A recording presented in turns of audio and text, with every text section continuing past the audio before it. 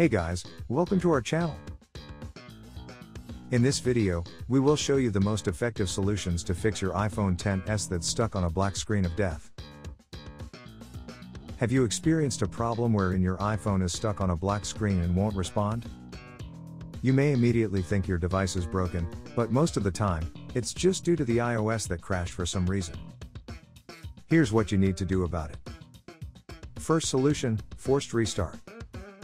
When it comes to issues like this, the first thing that you need to do is to try and force your iPhone to boot up. There is the process called forced restart, which simulates the battery pull procedure.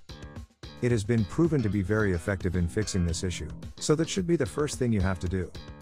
Just quickly press and release the volume up and volume down buttons, and then hold the power key immediately after releasing the volume down button. You have to hold the power key for at least 10 seconds to trigger it to boot up. Once you see the Apple logo, release it and wait as your iPhone boots up.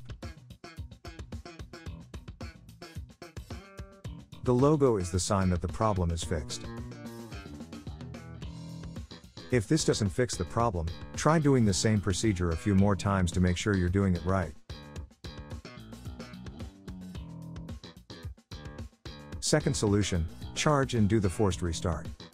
After doing the forced restart a few times and your iPhone XS is still stuck on a black screen and won't respond, then it's time that you try connecting it to its charger and do the forced restart again while it's charging. It's possible that the battery is drained and the firmware crashed when the device ran out of juice. So plug the power adapter to a working wall outlet, and then connect your iPhone to it using the original lighting cable if possible. Regardless of whether it shows the charging sign or not, allow it to charge for at least 5 minutes. After a few minutes of charging, try doing the forced restart again while the device is still connected to its charger.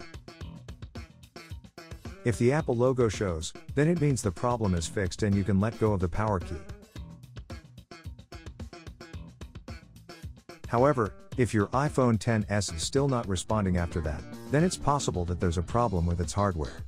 You may have to get the device checked by a technician. We hope that this simple troubleshooting guide can help you. Please subscribe to our channel to support us. Thanks for watching.